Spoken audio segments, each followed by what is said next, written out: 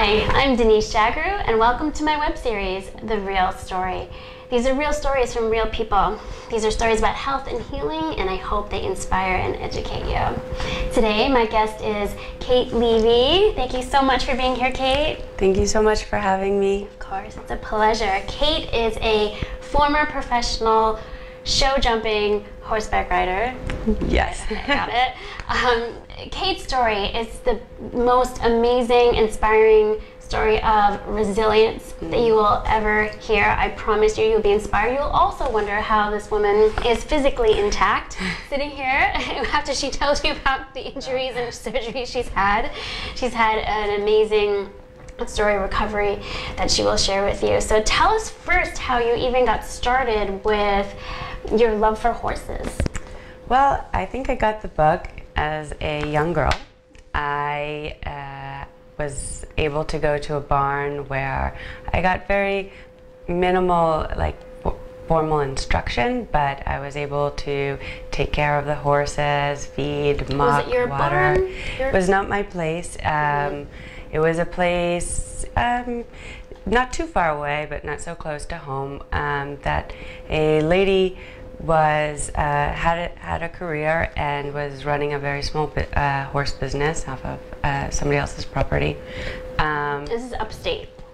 Yeah, I mean upstate for city people, I guess. In New York, just north of the city. Outside of New York City, therefore, another land altogether. Another country, New York. Yeah, You live in the city. Exactly. So basically, for most of the people concerned, perhaps, completely another world, farm country. Golden's Bridge, New York, to be exact. And I just fell in love with the horses. I would spend all my day there taking care of everybody in the barn's horses, because actually the woman who was running the farm had some unfortunate personal issues and wasn't really able to be there so much. But I just spent every single minute I had there. So you felt like a connection with the horses, like you were like a horse whisperer. I don't think I was necessarily a horse whisperer yet, but I was developing, horsemanship skills, and I really love their company. I think they're the most amazing So you were riding animals. then, you weren't just taking care of them? When she was around, I would ride a bit, but not when nobody was there. But I was also spending a lot of time grooming and just getting basic sense of horse care, which is interesting that it doesn't always happen in this order. But I think I was lucky that it did for me. Well, I'm not going to lie. I mean, this is a special skill because I do not love horses. Anytime I go horseback riding, which has not been often, I always get the horse that has the complex. If all the other horses are facing this way, my horse wants to face this way. All the other horses are going this way, my horse wants to go this way. And I have been thrown from a horse. So it's random that we have something in common because I have been thrown from a horse. And I just, I have to be inspired by you and get back on the horse, because I have not got back on a horse since. It's happened 2 years ago on vacation. And I just, I always get the horse that wants to be different. It's always a smaller horse that has the small horse complex and wants to be like the bigger horses. And I just had a heck of a time connecting with horses. But so you're very special. Oh, thank you. I'm not so sure. I mean, the falls become more and more daunting the older we get. I think our bodies become somewhat less breakable or less resilient. So you started competing? Yeah, eventually. On a worldwide level, right? Well, that happened later. After my junior career, I had a really great horse, and I was able to sort of step into the international arena at a young age, and had some success there too. Is this Olympic level? Or? Yeah, I've done Olympic trials. I was an alternate shortlisted for the 2008 Olympics. I wasn't part of the gold medal team, go USA. But it was really an honor to have made it very close. But I've also competed in many World Cup finals and Nations Cups and so on and so forth. So those are, you know, comparable as far as level. She's a big deal. She represents the US of it. I wouldn't say that. I mean, well, thank you. She's still a big deal. Thank you. So then the accident happened. The accident happened. What happened? And when was it? It was August 16th of 2007. I was riding a horse that belonged to a friend who, the horse had some personality issues which we were well aware of, but it was, you know, basically a good horse. Sometimes getting the engine started and so on, she, you know, was full of shenanigans, I guess. And when I got on, she she has a tendency to rear up, which it means that standing on their hind legs, which she began to do. As a rather experienced rider, I didn't necessarily cause me to fall, and the horse was particularly like staying up for quite a long time, and I was gripping on tight. But she eventually lost her balance, which was completely unexpected, and fell over backwards. Onto you? Onto me, and crushed me and sort of rolled, not to be gruesome, it sort of rolled on me, my body, in order to stand up again. In hindsight, I should have bailed a lot earlier, but I wasn't able to foresee that she would have lost her balance. I assumed that she would eventually come back down onto her front legs. So when she fell on you and she rolled on you, what did that do to you? Quite a bit of damage, actually. It was, besides being very, very painful, I ruptured my spleen and had a bleeding stomach. I also had 17 pelvic fractures. Just pelvic fractures. And then 9 complete fractures in my femur. So it was literally in 9 distinct pieces. It's just one bone. Femur. Broken ribs, a broken tailbone, a broken pubic bone, and, well, some lost morale, I guess. So what was going through your head? Well, I mean, that was, well, at first a lot of pain, but after having survived extensive surgery and how many surgeries did you have? Well, actually just one, because you know, I should have had, they were planning to have a second, but because I had a bleeding spleen, I had lost too much blood during the first one. So actually when I came out of the first one, there was a few days when I had stopped blood transfusions that I became very, very ill, because my hemoglobin was at a 4 instead of a normal level, which would be a 10. Because the surgery, having undergone the surgery with, you know, organs that your internal bleeding is obviously not ideal. So I wasn't actually able to, strong enough to withstand more surgeries. Did you have right a lot away. of hardware put in, screws, plates? Yes, all of the above. A 50-centimeter rod in my femur that connect from my knee to my hip, and then screws and plates that connect to my hip and pelvis. Oh my goodness. And so you were obviously off your feet for a long time. For a very long time, which, you know, left me a lot of time to think, I guess. And did you ever think that you would go back to horseback riding? I hoped very much, but the future was precarious. Nobody was sure how well I would recover at first. Even being able to walk was not necessarily a given. So the ability to ever ride again was, you know, certainly not guaranteed. So you went through a hard. long rehab process, I can only imagine. I mean, I'm a physical therapist, and one of those injuries would take a long time. I mean, one pelvic fracture is really painful. It's hard to weight bear. It's hard to sit with one pelvic fracture, and you had so many. So I can't imagine the rehab process with not just broken bones and in so many places and so much hardware, but with your organ conditions as well, like ruptured spleen and all that stuff. So I can't imagine how you got through rehab. So what were you thinking when you were in this recovery process? What got you through? What got you going every day? Well, I think it's normal to be very sad, and there's obviously a grieving process that one has to go through.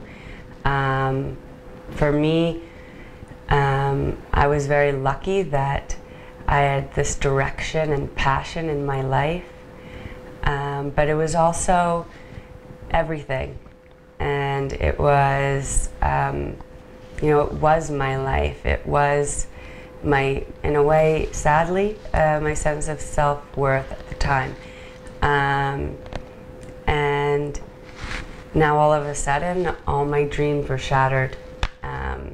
Life as I knew it was no longer, and where do you go from there? So of course I was sort of tormented and confused, besides being obviously very sad, because to some degree I sort of lost faith that I was a person that thought that I worked hard and was dedicated and passionate and determined and all those things that would sort of guarantee success and fulfillment. And you don't foresee these crazy accidents, even though, I mean, dealing with an animal is such a unpredictable kind of variable that you're working with, right? Absolutely. But you felt, I guess, with all of your experience with the horses, that you had some kind of control. You would be able to tame, whatever kind of character the horses had, right? But this one was just kind of a different character put in your path. Yeah, I obviously made mistakes and suffered the consequences, as any rider does. And also there's that element of danger in our sport to a degree that doesn't necessarily exist in all other sports, some of course. So that when you get up there that you're willing to take those risks. Were you ever angry towards the horse? No, I wasn't. I, wish that I could have foreseen it or had done something sooner, or I kept asking myself, why didn't I bail? Why didn't I just push myself off? Hindsight's always 20/20. But I don't really believe that it's constructive to always think about what you should have done, because the reality is that no matter what, we have to move forward, so you might as well spend more of your time thinking about what happens next. So is that kind of what got you through? You kept thinking ahead of how you can either redefine yourself or find a new path for yourself, or try to find your path back to this world of horseback riding and racing and stuff like that. I did. I had to reach a lot of resolve in my own mind, because I always believe that there is no such thing as luck. We create our own luck, and that we make mistakes and we're supposed to take responsibility and we move forward. But this was a little different. I thought that luck comes to those who are prepared, but on the other side, how do you prepare for something that you can't foresee? Such as sort of a freak a freak accident. And, you know, I was somebody who was controlling and, you know, had determined every single step of my life and where I wanted to be, and so competitive and driven, and had all my goals set out for me. And yes, I had had drawbacks and setbacks, and this was certainly not the first. And in horses, as much as in any other sport, you have setbacks along the way. So I couldn't understand why. Well, you know, I was somebody who rolled with the punches, and this was just, you know, a very hard punch, I guess. But I think that I thought to myself that, you know, in as much we can't necessarily control everything that happens to us, we can control what we do about it, and wise words, and how we are going to react to it. So yes, I was terribly upset and in pain, and couldn't understand, you know, why me? Why did this have to happen? At first, you know, you know, you don't really understand, and you ask yourself, how am I supposed to move forward from this? I think one thing that really helped me was that I had to realize that, you know, this could have been a lot worse. It was pretty bad, given what but it could have been worse. Actually happened. I was very lucky. I didn't have any brain injuries. I wasn't paralyzed, Right. which we didn't know right away, but after I underwent surgery and I had feeling in my toes, that was a huge relief. I didn't have a spinal injury besides my tailbone and pubic bone. But so there's a lot of ways to look at it, you know. Sure. I wasn't going to be in a wheelchair, so I was incredibly fortunate in this way, and you know, I could have died. So you know that, you know, as much as it's very upsetting, I think it's important also to see the glass half full, especially in times like this, realistically, but still half full. It's a great way to look at it and see such an intense situation as something positive. Right, because it's just hard to understand, you know. And where are you now in the riding world? Are you still dealing with horses now? Not. I'm managing my farm and the business, but I retired in 2012 from the sport and dealing horses and training and all of that. But at the time of my accident, you know, it was all I knew. And I also thought to myself that, you know, what if I had died, or what if I would never be able to walk again, or was a para or even quadriplegic, because that could have easily been the outcome of this too.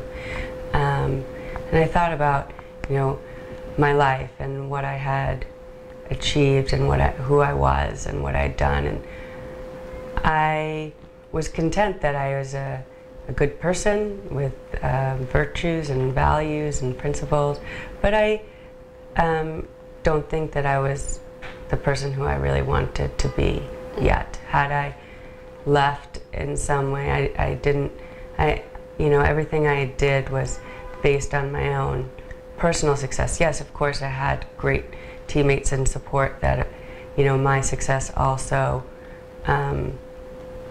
made them very happy and happy for me, and that, you know, and a strong family support and friends. But, you know, I realized that, you know, there were bigger things, because I still wasn't sure that I would be able to ride again, or what I would be able to do, but there were more important things, and being a successful person comes in so many ways. It's not about how many times you've won, and there's so much more. I don't think that I had realized that until this until that moment, you know, I had this sort of, you know, the light. Well, I had a lot of times to think, so I guess there was a lot of opportunities for the light to sort of shine down. But, you know, just, it really broadened my perspective on things. And so I decided that, you know, I didn't want the last chapter to have been written. And and in knowing this, and you're talking to somebody who's very type A, by the way, if you guys hadn't realized that already. So not knowing and not being in control was extremely scary for me. But I did manage to find control, and I think we all need that. I think that to a degree, some more than others, obviously.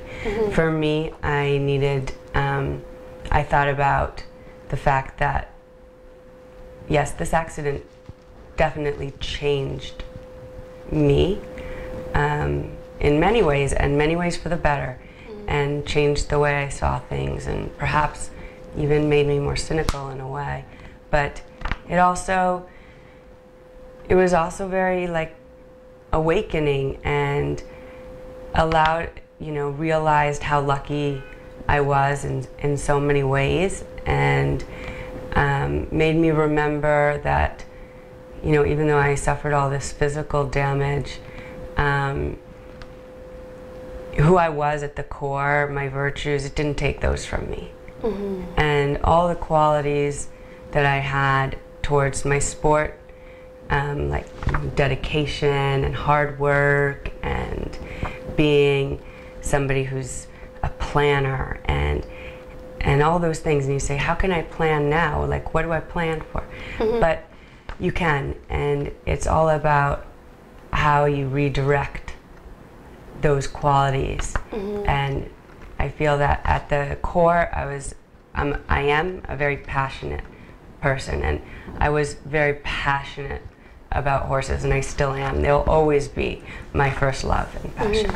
But we can redirect, and that comes from our mind and how we want to, you know, face challenges. And I think ultimately we just have to make the decision that we want to get better, and you still have all those qualities, and so they just are going to be working towards new goals. So usually I ask my guests to tell a real story, because it's the name of the show, but I think that's Kate's real story, being broken into 30 different pieces and then coming back together. So if somebody's going through a setback, whether it be an injury or just some kind of setback in life, what words of advice would you give them to get through? I would say, well, I can give advice as to what works for me. I think that you need to set goals. You need to have a long-term goal, with the understanding that maybe not everything is going to happen in a specific time period, and that there will always be bumps along the road. But obviously, in my case, I wasn't sure that, you know, at the time I was, you know, training for the Olympics, and I'd been the highest placed rider in the World Cup of 2007. So it looked that I was a real legitimate candidate to be on the US team in 2008. And all of a sudden those dreams are gone. But, you know, just what the doctors tell you, you know, maybe tomorrow will get you out of bed. Maybe at this point you'll be able to, you know, do this. Eventually we see that you'll be on crutches. So you make those your new goals, even though they're very small and finite and not really in the big picture. But you have to decide that you're going to tackle this head on using your strengths, not your weaknesses. And obviously the fact of being very disheartened and sort of disillusioned covers them up, but you have to rediscover them, and they're there. They are, no matter how bad it is. It's just, you know, it's all about, I think, sticking to your goals and saying to yourself, you know, deciding to get better with an open mind. Obviously, in these cases, how much, to what extent one will recover is not always sure. Okay, is there anything else you would like to share with our audience before we go? I guess I would just say in closing that for all of us who find ourselves in a very weak or vulnerable place, or that we just don't see ourselves as ever overcoming it, that small goals and small successes make a big difference, and success comes in so many very different forms. It's not linear. And it is really what you want it to be, what you make it to be. And no goal is too small. And you have to make the decision not to give up, and to achieve your little goals, and eventually, you'll find yourself back where you started. I mean, thinking of it in the big picture is very overwhelming. So I think my best advice to people would be to break it up day by day. Just take things day by day. That's brilliant. Well, I don't know. That was very meaningful, for sure, especially when you're going through such a recovery process where you can't see the end. Right. And it just seems so overwhelming. I really admire how you got through this, and how you're, like I said, in one piece. And I'm a physical therapist, so I've dealt with so many people going through lots of orthopedic injuries, but not anything close to what you've gone through. So it's amazing that you're here and that you can share with our audience your inspiring story. Thank you so much for having me. It was such an honor to have you. No, the honor is mine. I think Kate's story, I hope it has inspired you, because it's inspiring to me, and I think that if you just listen to her words, you can really get through any kind of setbacks they have in life. It can really apply to anything, not just physical injuries or anything like that, just like setbacks in life. Just take everything day by day and set your goals. But thank you so much for tuning in. Thank you so much for being here. Thank you. And subscribe to my channel. Thanks for tuning in, and check in next week when we have more real stories about health and healing, and more inspiring stories about moving on in life. So thanks for tuning in. Bye. Bye.